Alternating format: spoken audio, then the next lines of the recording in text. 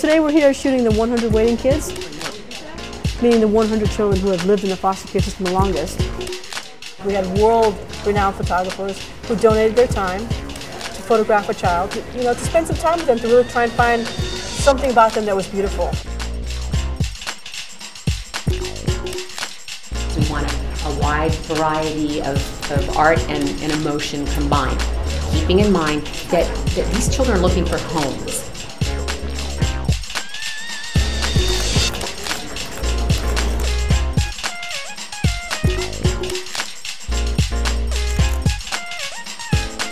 I mean, this is really, I believe, really their last chance at adoption. The fact that maybe I can do a picture that's going to affect someone's life in a positive way. How can I not jump at the chance to do that? Good, how are you? Thank you so much for coming. Please, I'm so thrilled to be here. Thanks for inviting me. Okay. You getting checked in and all that stuff? We're getting checked in. When Christine from People called me to ask me about the project, I said, well, that's especially close to my heart because I'm adopted. Okay, what are your hobbies? Often people can't look past the surface, and a lot of these kids have been through some really tough times. But I think in every child is that, that purity and that innocence and that joy. Cool, very cool.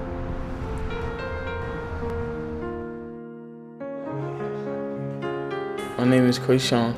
I'm 17 years old and I've been in foster care for 5 years. Since I was 5 years old. Good job. My name is Ashanti. I'm 14 and I've been in foster care going on 8 years. For 4 years. I don't know how long I've been in foster care.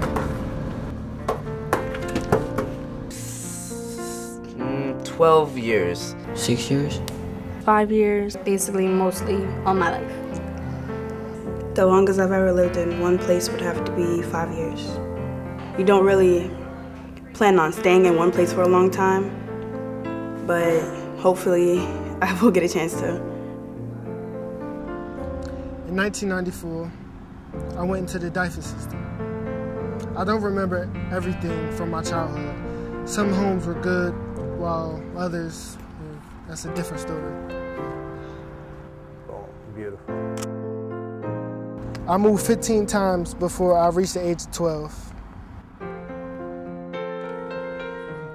I feel so bad for most of these kids. You can sense that they've been going through a lot of trouble to come to this place, to be here today, and that with some of them, some of them are better in hiding it than others.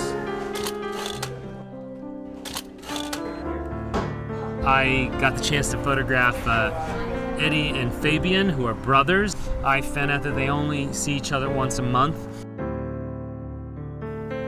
I saw out in the hallway you guys are pretty cuddly with each other, which is nice. Yeah, I like that. Good. Hold it like that.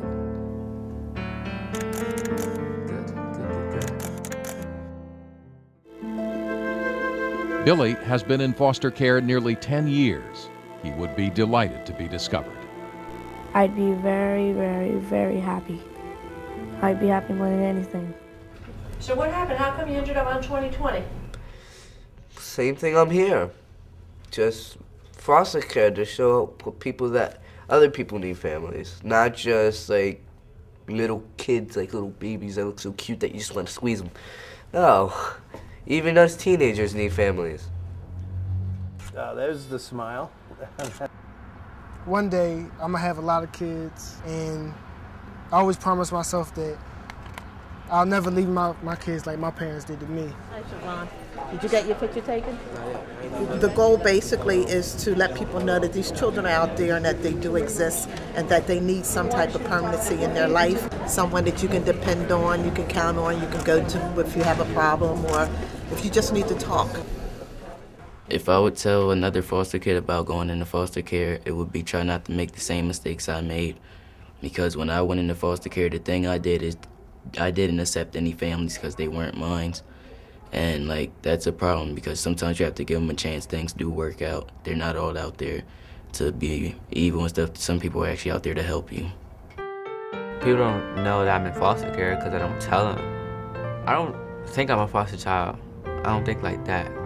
People think you're a foster child, you're supposed to feel sorry. But now I don't do that. Make things better. If you want them, I I started writing poetry when I was actually, I'd say, 2 years ago. Where were you? This is based for my father. Where were you when I needed you and I was in despair?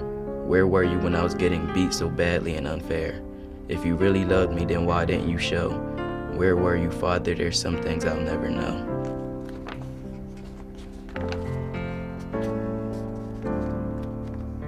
Some parents, I guess you can say, are afraid to take in children because I've noticed that because they already dealt with children or they think that this child is going to be behavior-wise terrible.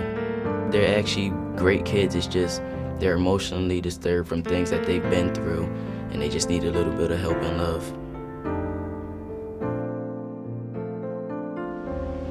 There are 9,000 children in foster care in New Jersey. 9,000. There's probably about 2,000 available for adoption. What makes a family? Love. And the feeling of someone actually caring for you enough to take time out of their life to bring someone else in to love them. Family means to me a mother and a father, people who care about you, and love from everybody. Family means that you take care of them, they take care of you. Cause it's like awesome to have your own kids, like that you could love and adore. Just really want a family that will love and care for me. So please. All right, finish up. Just look right in the camera. Good. Well, I think the way that photography can make a difference in these kids' lives is by opening up people's minds to the idea that they might have qualities or virtues that make it worth adopting them.